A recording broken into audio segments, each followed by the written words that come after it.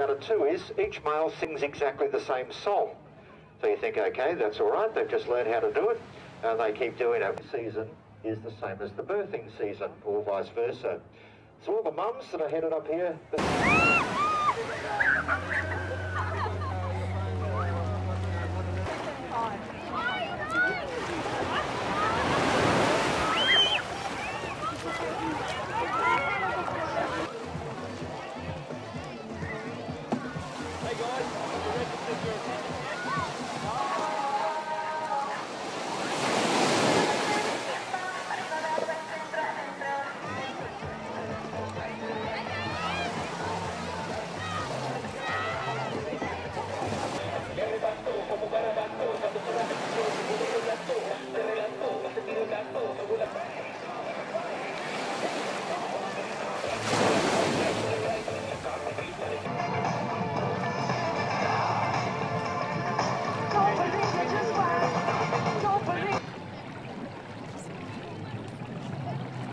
Thank you, ladies. Amazing energy there.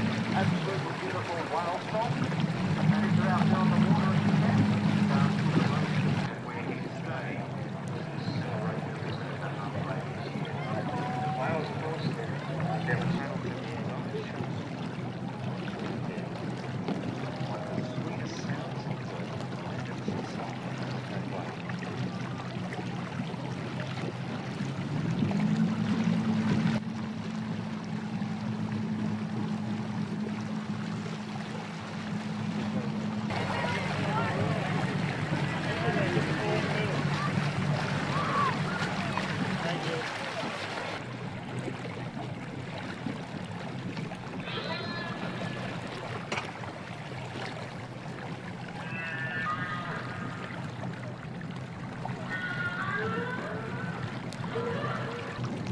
Thank you, ladies and gentlemen. What a big hit. Those on the beach, this all around the floor, absolutely fantastic. A leaf of flowers down there. If you'd like to release a flower into the water, please do so. As we...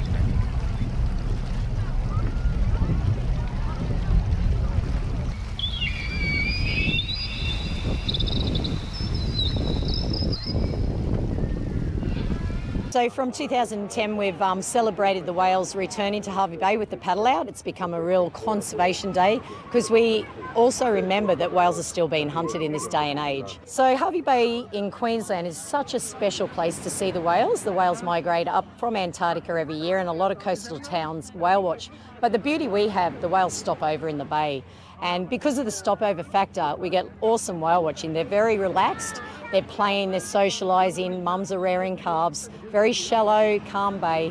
And it's just amazing out there because they're so relaxed. I'm a marine science teacher here at one of the local high schools, and we think it's very important to learn about the significance of the whales and how they do populate the area and all the science behind it and the history, and encourage those young generations coming up in our local area to understand the importance of those whales in our area.